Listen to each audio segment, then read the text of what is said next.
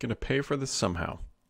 But I got to tell you, for the third day in a row, it'll be, well, second day in a row, it'll be above 70 during February, and 3 days Really? ago it was in the 60s.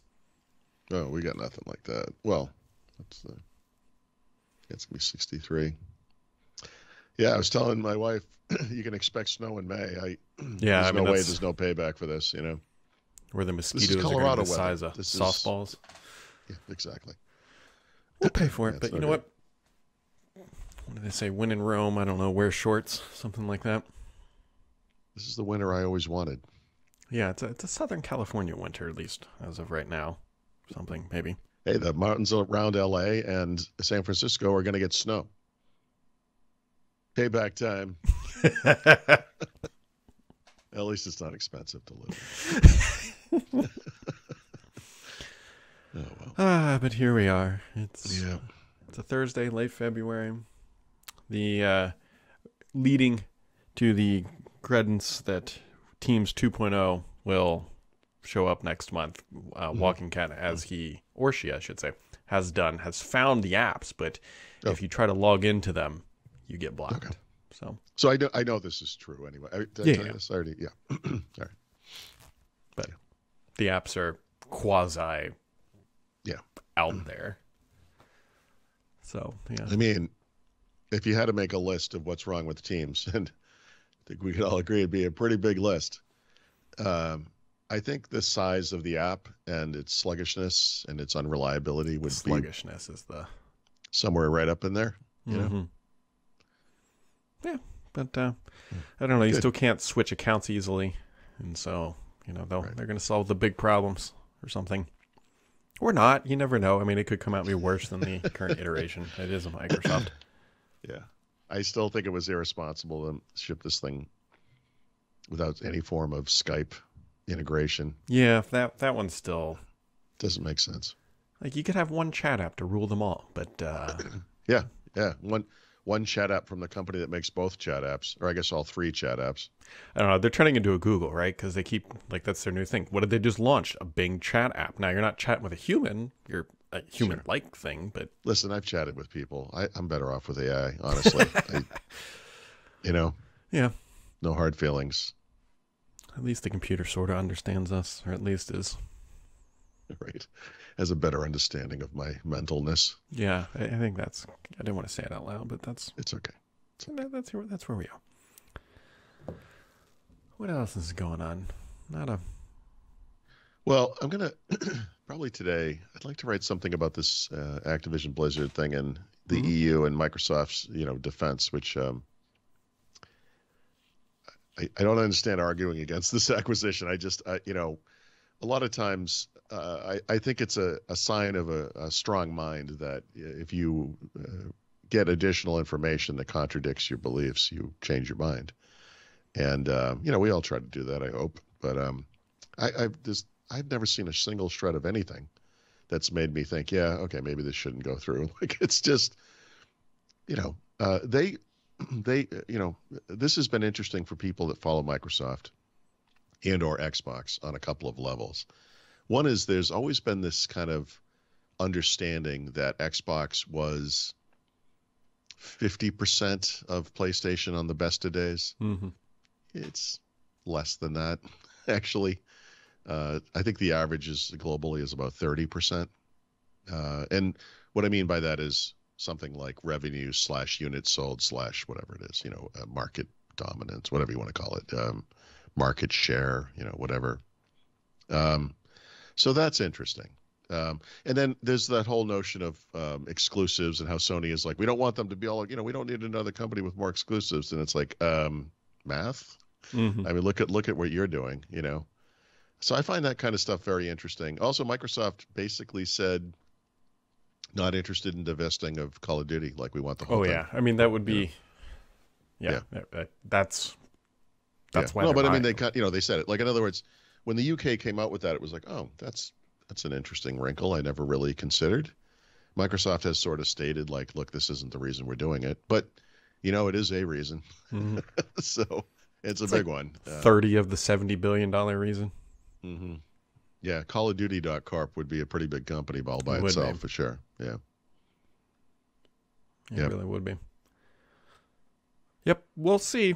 I think, isn't it April 11th? The EU is supposed to issue a ruling, something around that time. I don't remember. Yeah. But they could delay it. They could come out early. Although the EU is not known to issue rulings like this early. They're not quick.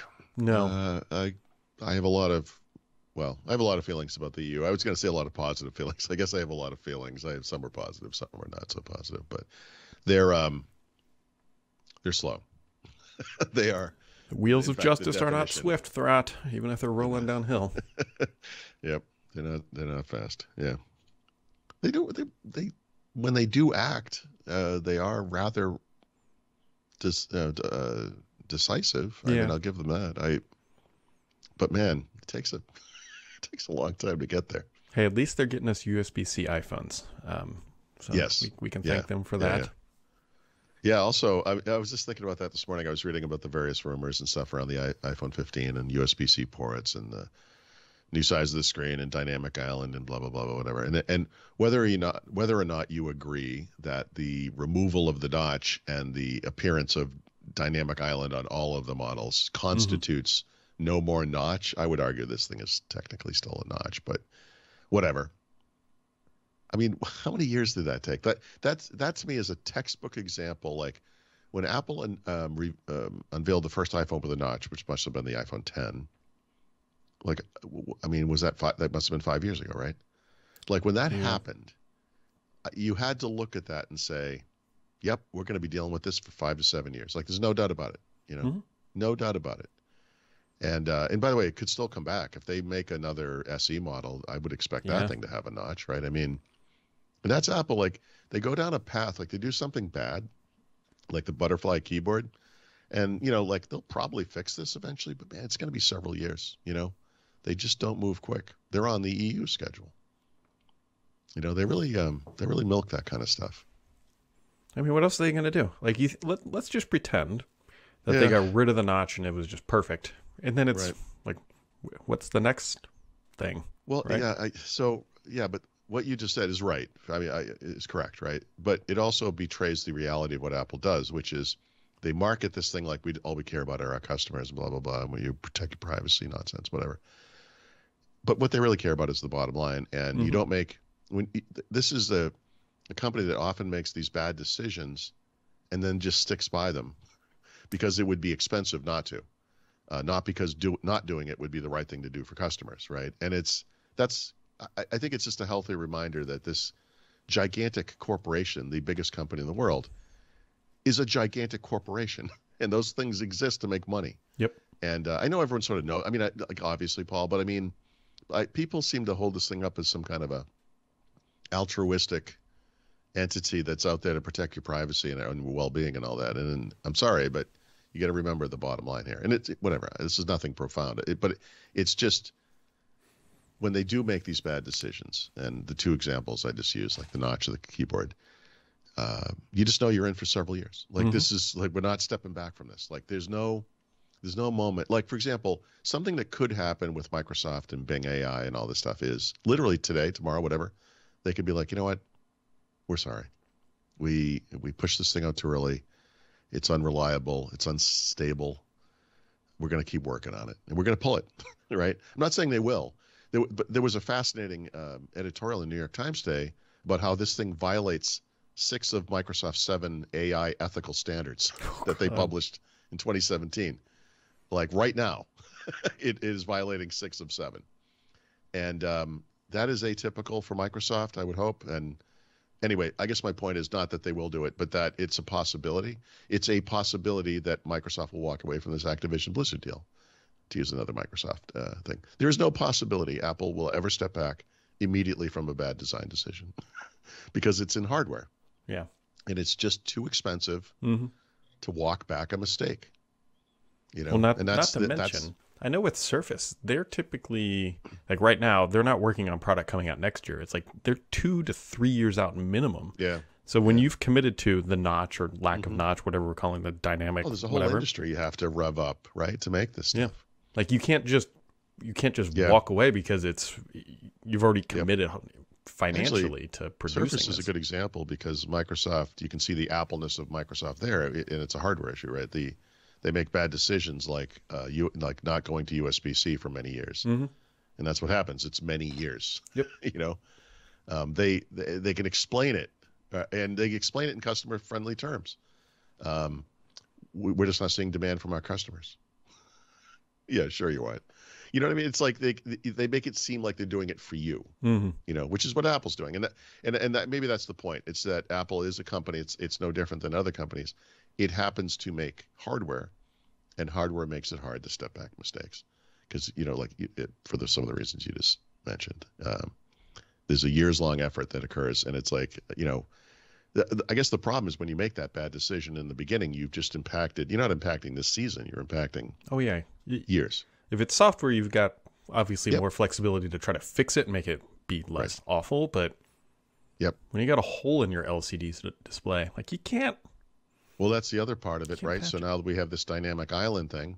Actually, the touch bar in the Mac Pro is another great example of this. And I feel like the dynamic island is to the iPhone what the touch bar was to the MacBook. And we'll be dealing with that one for several years. And every once in a while, there'll be some company, some Spotify, somebody will come up with something. We're like, oh, see, look, that's why it makes sense. But you know what's going to make more sense? Not having anything on the screen. Like having the camera be below the screen and not seeing it. That will make even more sense. So here's my prediction, Paul Thurrott. But yeah, we will have a base on the moon before we have a islandless iPhone. Oh my God. I might not take that bet.